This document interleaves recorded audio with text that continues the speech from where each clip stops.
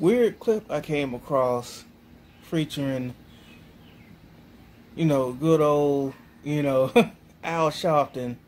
But let's just get into it. A report from the New York Times this month finds that law enforcement has long been exploiting a genetic trait common to black Americans to explain deaths in police custody. Wow.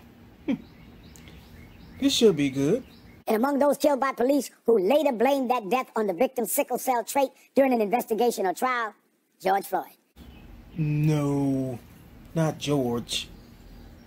I want to start our audience off with an explanation of what the sickle cell trait is, which is not sickle cell anemia, which is as much a disease as part of black history. Rather, the trait is essentially a marker for the disease, carried by 1 out of 13 Americans, black Americans, but overwhelmingly benign.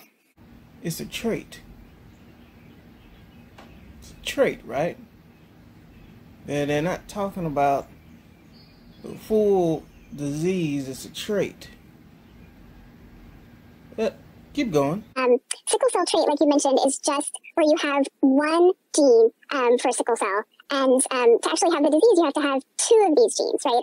And so usually this is just a condition that, you might be concerned about passing something on to your children, something like that, but it's overwhelmingly benign unless you are really overexerting yourself, training, doing military training at a high altitude. There are rare cases in which having just the single gene can create problems. But this is, again, extremely rare. And what is happening in the cases that we reviewed is that when people die in police custody or prison, if they have this trait, it can cause the cells to sickle after death. What? Wait a minute.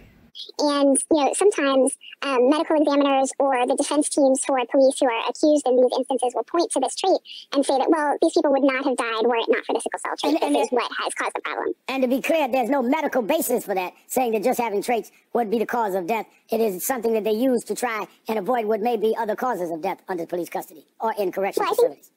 I think that's the concern that we uncovered with our reporting. And a lot of them we found were not. They were being labeled natural death, even though the people were tased multiple times or put in a prone restraint that could hinder their breathing, or sprayed with pepper spray directly in their face. And I think that's the big question. Now, your reporting found that since 2015, 15 people have died in custody with sickle cell trait, cited as the major factor. In about 2/3 of those cases, the person had been restrained or debilitated by authorities. But the genetic trait created enough doubt for officers to avoid prosecution. Do I have that right?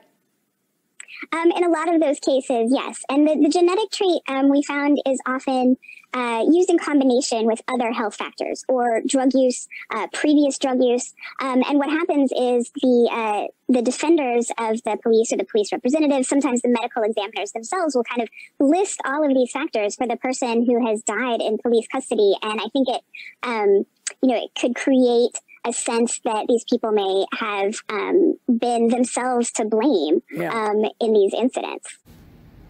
So it's a trait.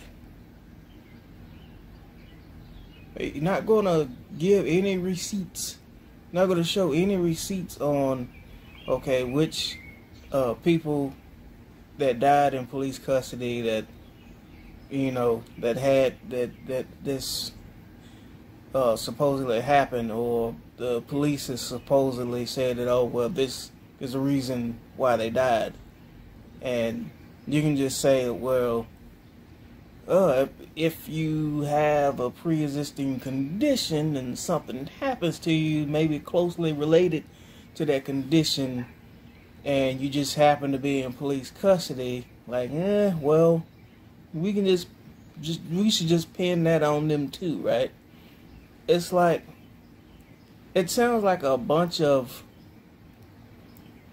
unfortunate things happening at the same time. But instead of, you gotta have a blame to be placed somewhere, right? Like if I just decided to try to run up and down the street, just all of a sudden, me being fat, and I just give out, and then like, well, what happened? Somebody made me run up and down the street, or I decided to try to run, and then, well, I ran out of gas. I'm fat. That's not gonna happen. Y'all gonna make me lose my mind up in here. That was a car that just drove by. But anyway, but yeah, that like I said, that sounds like a bunch of unfortunate things happening all at once, and we're just gonna like, hey, well, it's the police fault, you know. Never mind. It's another car. Never mind all the drugs I just ingested. Never mind me knowing, not the police, but me knowing that I got heart issues and X, Y, and Z. But yeah, I'm gonna put myself in a position to where I'm gonna be extra exerted. That's probably not a word, but I'm saying it anyway. And something happens to me. But if I'm just so happen if I'm in police custody, well, it's their fault. And that was a dog. I don't know. Seems a little flaky. I thought this was just weird. That's my take. And I'm out. Thank you for watching. Like, share, and subscribe.